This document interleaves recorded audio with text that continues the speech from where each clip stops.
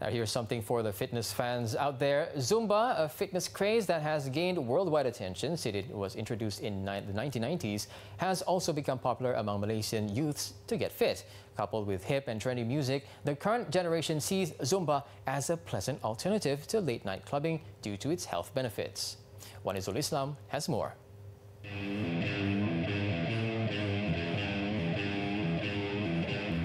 Have you guys ever heard about Zumba?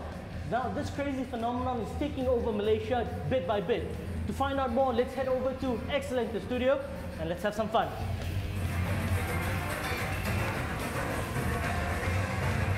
Inspired by Latin dancing, Zumba is a type of fitness exercise involving dance and acrobatic movements performed to energetic music. Apart from burning calories, participants feel a sense of euphoria through the music, which often helps reduce tension and stress among dancers. This high-intensity workout is seen amongst the youth as a great way to socialize while maintaining a fitness routine. When doing Zumba, I can be fit, and at the same time I can have fun and with my friends and know many people.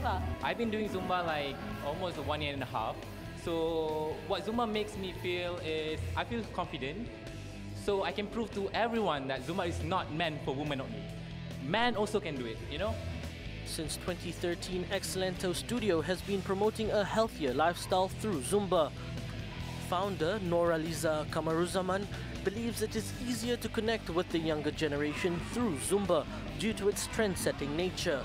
Kiranya exercise ni dia kena macam fashion baju juga, dia kena trend sebab muda-muda sekarang ni untuk menarik minat budak-budak muda ni semua untuk bagikan aktiviti daripada diorang buat sesuatu benda yang tak elok seperti malam hangout semua gitu. Okey, kita sediakan Zumba. Okay.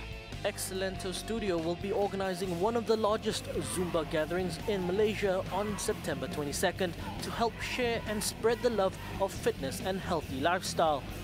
Over 500 Zumba fanatics will gather at Dewan Seri Iskandar in Taman Setiawangsa, Kuala Lumpur to participate in the Zumbathon. Wan Eizzul Islam reporting for 7th edition.